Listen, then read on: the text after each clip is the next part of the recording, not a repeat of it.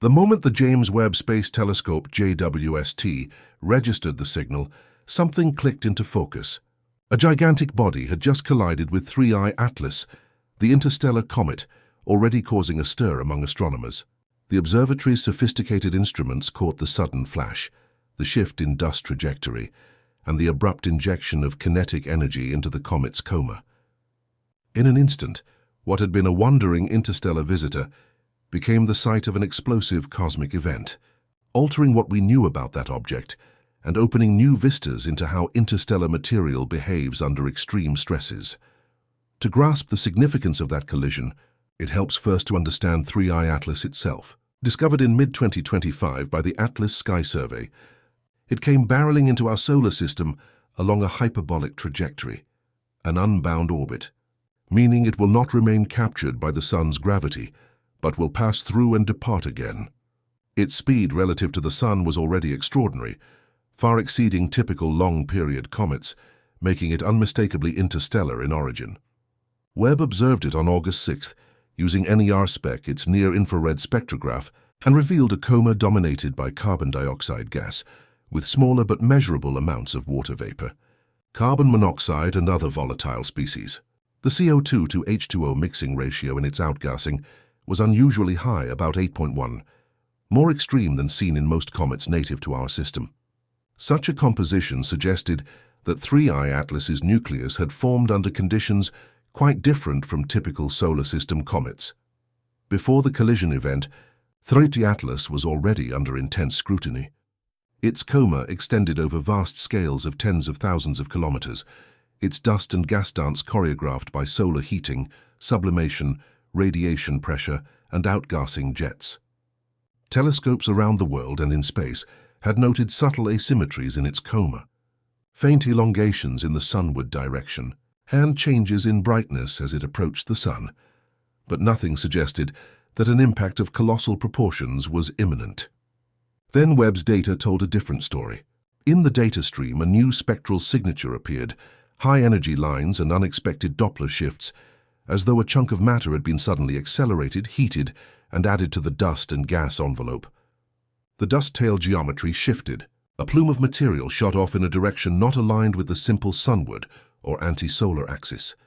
The coma density increased abruptly, followed by a rapid dispersal of newly liberated material. In effect, the collision acted as a trigger, injecting energy, mass, and chaos into a system already in delicate balance. That such a collision could be spotted by Webb is itself remarkable. We're used to telescopes detecting gradual outgassing, solar heating, fragment shedding, or sublimation plumes. But to catch the instantaneous signature of an actual impact, especially on an interstellar visitor, crossing the solar system over months, is something new. The collision must have been with a body small enough to elude prior detection, yet massive enough to leave a strong, observable mark. Perhaps a dust aggregate, a small fragment of debris, or a microasteroid.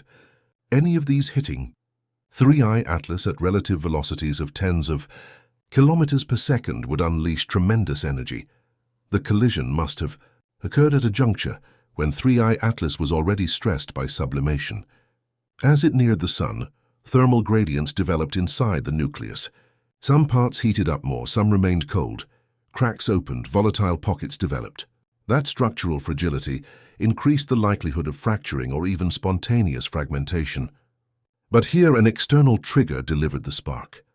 The impact would have punched through surface layers, exposing fresh interior material, dislodging dust and generating shockwaves in the nucleus.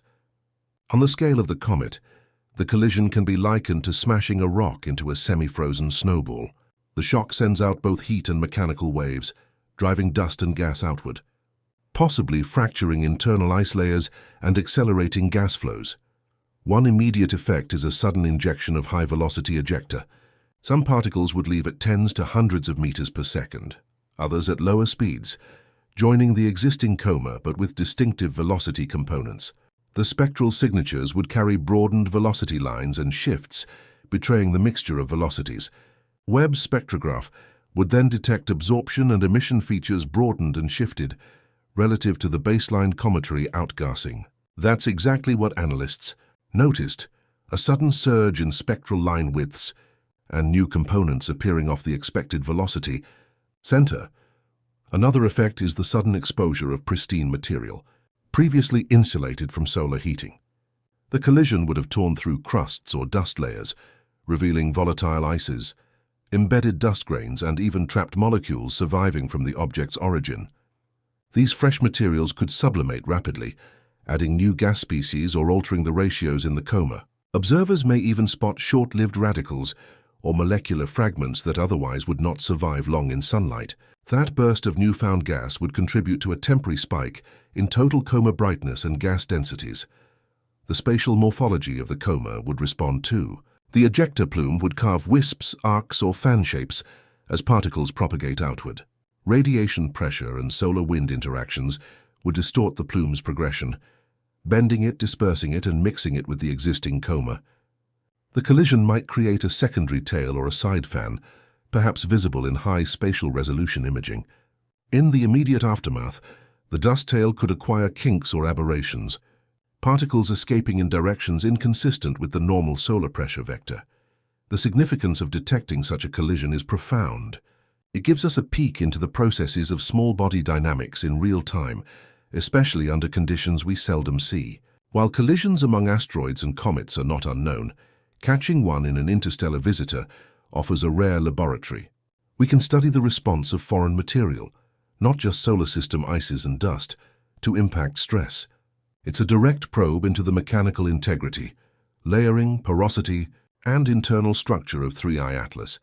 Given the impact energy, scientists can back out estimates of the impacting body's mass and velocity. Considering relative velocities of multiple kilometers per second, even a modest fragment of tens of meters across could deliver a huge punch. By measuring the injected mass of ejector, its velocity distribution, and its thermal signature, one can infer the density and composition of both the projectile and the impacted region. In turn, that constrains models of the object's mechanical properties, how strong or weak its ice-dust mixtures were, and how shock propagation travels through interstellar comet nuclei. Moreover, comparing the pre- and post-collision gas composition reveals changes in volatile layering. If the collision exposes deeper layers rich in gases not otherwise outgassed, we gain insight into how the nucleus is stratified. Perhaps 3I Atlas had volatile reservoirs of exotic molecules suppressed by insulating crusts. The collision might release gas species that gave no signal before, organics, uncommon volatiles, isotopic anomalies that help piece together the object's thermal evolution, history, and even its formation environment. We also gain understanding into how interstellar bodies interact with dust and debris fields. The fact that a collision occurred implies that there is material, fragments, dust, micro-rocks, along the path of 3I Atlas. That suggests that interstellar space, or at least the region it passed through, is not entirely empty but seeded with debris, perhaps from prior collisions in its parent system or the galactic background. The trajectory it traversed may have intersected a cloud of small fragments or debris disk remnants. That raises questions about the frequency of such collisions during interstellar transit and whether many objects get altered or catastrophically disrupted long before they reach another star system. The timing is key.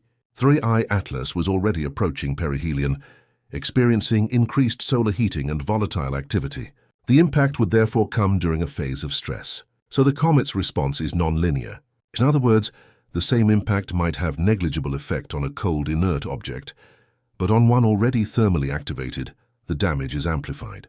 We now see the interplay of exogenous impacts and endogenous activity, how an object responds when already on the brink of instability.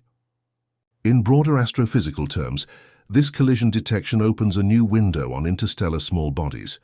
So far, interstellar objects have been rare. The first Oumuamua was enigmatic and showed no coma. The second, 2E Borisov, behaved more like a comet. 3I Atlas promised to be even richer in information, and now it becomes a collision laboratory. The implications extend to how interstellar objects evolve over their journeys, how likely they are to survive intact across millions or billions of years, and how often they might suffer collisions long before entering other systems. Such impacts might actively shape the population of interstellar debris.